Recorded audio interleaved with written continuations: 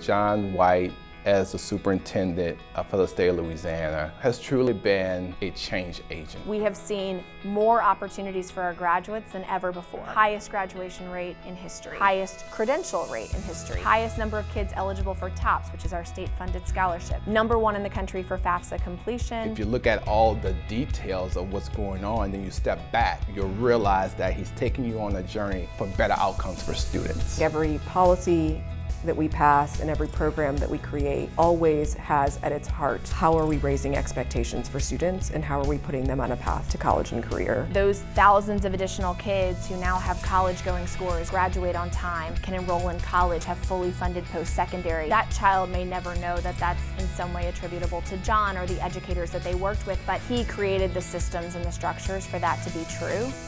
I think he also values team and teamwork. John was about making sure that leaders were empowered to do those things that he knew were necessary to grow students to the next level. And so what it says for us as educators, we have to step up to the plate to meet those challenges, because when we meet those challenges, then we're producing better outcomes for the students of this great state of Louisiana. So we are constantly together setting vision, iterating on that vision, building plans for how to achieve that vision and adjusting those plans. We do that on an ongoing basis, and our entire executive staff works very, very closely together on all of our major initiatives, and that's the culture that we exist in and that we value. John will be remembered for being bold and unapologetic in his pursuit of better for kids. I think he will be remembered as a learner who adapted the ways in which we were supporting and pushing and moving the state over time, and he is undeniably a leader.